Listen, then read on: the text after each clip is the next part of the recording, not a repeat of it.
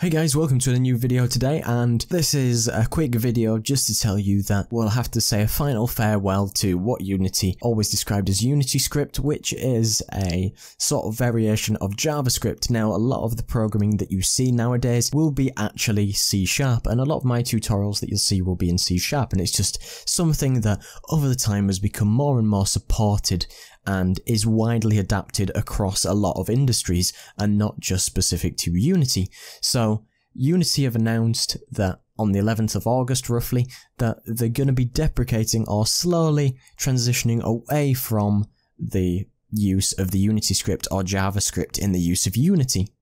Now, the reason why they say they want to get rid of it is because there's a lot of interesting things coming up with C# in particular. So the things that Unity are working on, they're going to be updating to newer versions of the sort of C# API, and they're going to be introducing a new job system which helps you write new multi-threaded code and other specific features which help for compilation and improve the pipeline for C# at the current time. Now, JavaScript and the Unity script at the moment is, you know, somewhat on par with C# for the most part, but as the time goes on, it's going to be just pretty much, they're going to cancel support, and everything from pretty much now on with 2017.12, they're going to be making these changes with C#, and it's just going to leave the JavaScript behind, and they don't want to support as much of an aging language if it's not as easily supported across, you know, millions of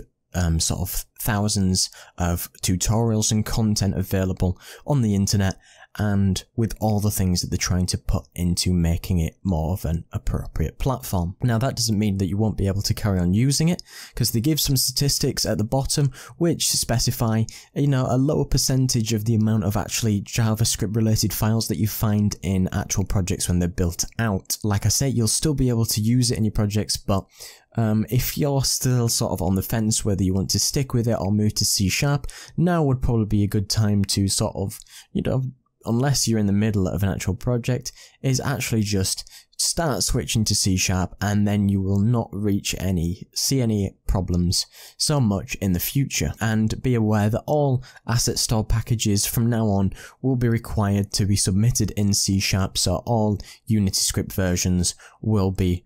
sort of dropped support from now, so you won't be able to find as much as time goes on. So you can read the entire article about Unity's sort of their way to describe that the long road into the sunset for Unity script, and maybe you can take some advantages from this and choose to do something for the future. So thanks again for watching. Don't forget to like, comment and subscribe. Cheers.